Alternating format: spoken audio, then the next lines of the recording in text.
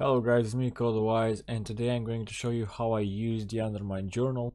If you don't know what this site is, this is actually a site that you can use to check the auction houses and the prices on the auction houses on any server, as you can see right here, on any region. And you basically just choose the realm that you want to choose, maybe type in the name of the item, and you'll see a graphic that shows you the historical price, the sale rate, and basically the current price plus the region value and so on. I'm going to choose Lightbringer because this is my recent realm that I play on, the one that I posted the video yesterday about my journey from level 10 to 50. And I wanted to show you how I use the site. I use this site every day, at least whenever I'm logging in, that is at least once a day. And basically I snipe items here, or I just check the prices so I know what to farm later if I want to farm something later. Whenever I start on a new realm, I usually check the prices, especially if it's a low pop realm, to see if there are any items that I can snipe and sell them for more, even materials and so on. So usually I just go and press on deals, and you'll see a lot of categories here. But what you want to do, like the first step, is to set the age to the most recent, and then check all the items here, how many are on the auction house, the current price, the mean price, and the regional price. So now the first three items are not that good, but then I see Plundered Thorga Blessed Bulwark that goes for around 800 gold at the moment. The mean is 12k and the regional is around 9k. So what I can do is actually copy this and then go into WoW on the auction house, search for it, and there's actually one at 800 gold. I would buy this. I would buy this, and I will buy this. Why I buy this and why I snipe items is because people might not know the actual price because they might not use an add-on, or even if they use an add-on, they just wanted to sell it for a quick buck. They maybe need gold for gold time or something like that, and they sell it for a very low amount of gold, as you've seen right here. Even if I sell it for the regional price, I still make 10 times the profit I made after buying it. Or if I sell it on the mean, I get even more. But now, since I have the only one that's available on the auction house, I can put it at even more. I can maybe even put it at 20k on the auction house and just try my luck like that until another one appears.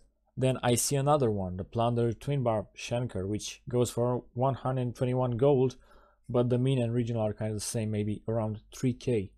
If I buy this, the profit margins will be insane.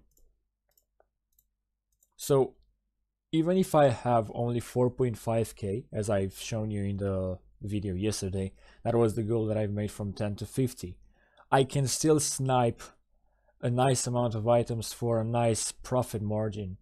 On one of my realms, Ravencrest, whenever I started playing the auction house there, I managed to buy 20 leg pieces for 30 gold a piece, and now I'm selling them for 20k gold a piece. I don't know why nobody bought them, but I was the first one to buy them, and I bought all of them because the price for one was so cheap that I could afford all of them.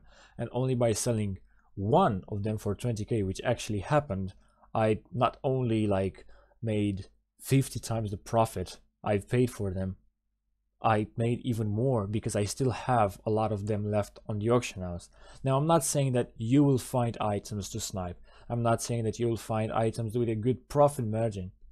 I'm just telling you that you can use this site as I do, and I check basically for every realm every day in order to find something that I can snipe, and how I snipe and what I snipe. Now I'm looking every day at the dropped rare and epic armor weapons, then I go to dropped uncommon armor and weapons and check right here too. So as you see, there are 2 items posted for 2 gold and 1 gold, and another one for 900 gold. So this realm is actually insane. I didn't know that. I just chose it because it was a low pop.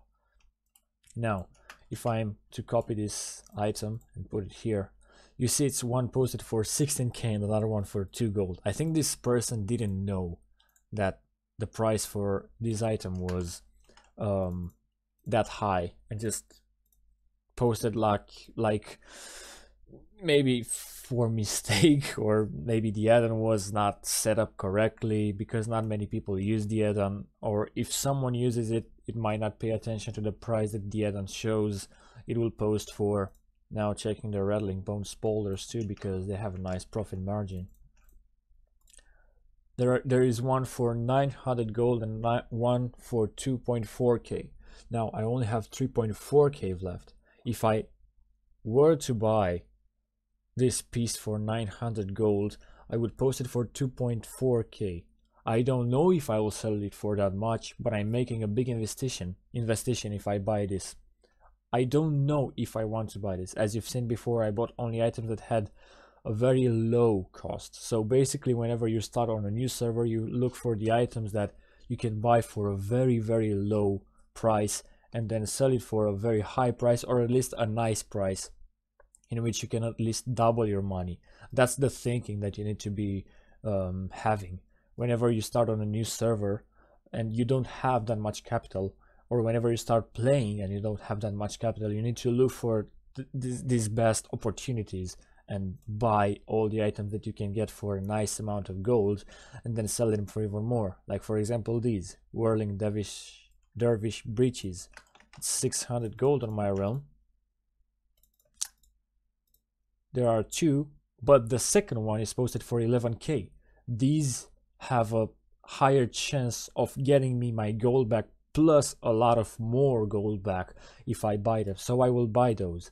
Even though these were only 300 gold more, the probability of them selling for a nice amount of gold were lower, since there was already another one posted for 2.4k, and you would only get like 1.5k back.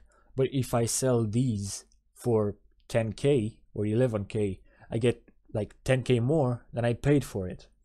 Now there's nothing left here. Insignia braces, I don't know if I should buy these. From my own experience, these are not really that good to sell. I'm not looking at the crafted armor and weapons, because usually if you find items here and you buy them and you try to reset the market, or you try to make a good profit margin, the probability is that people will craft another one and post it on the auction house. Although you can sometimes look at items that have a nice profit margin, like this one. It's 1k per robe. The next ones are posted for 5k.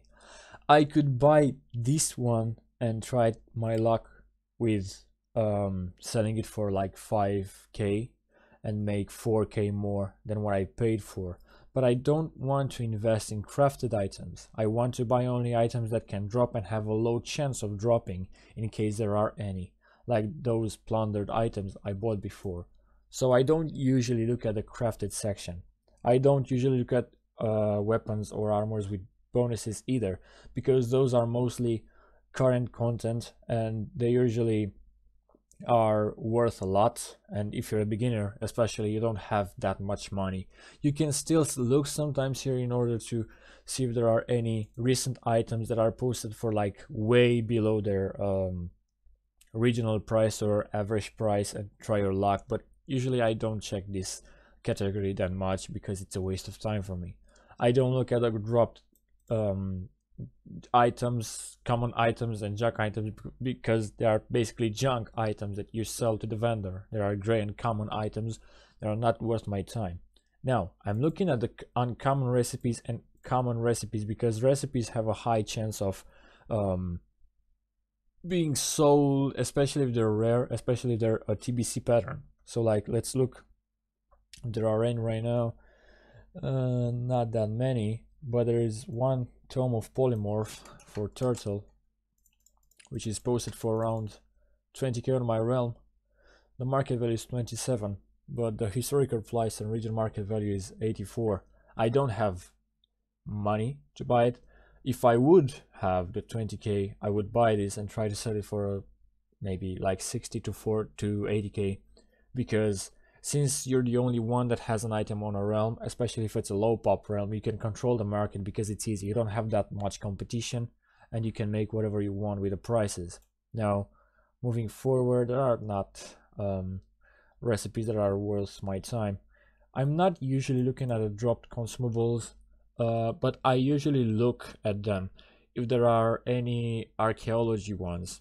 The archaeology pieces that you can buy sometimes are posted for like a low amount of gold, maybe 10, 50 gold per piece, and you can sell them for hundreds, especially if they're from the Pandaria one or newer ones that people might want to buy to finish up their archaeology achievements and so on. I usually look at the trade goods too, because sometimes you can find items such as Blood of the Mountain or Nerubin Obelisk. Actually, here are the archaeology artifacts. I don't know why I thought that I can find them here too, but you can find like archaeology artifacts here too. And here you can see the Mogi statue piece, which is posted for 100 gold, but usually goes for 1k or 500k regional. I think I'll buy this. It's the only one, but people will surely buy it in time, especially if I post it for a nice amount of gold, and it's the only one. If there is anyone on this realm that wants to do archaeology in Pandaria, it will buy this because it will need it.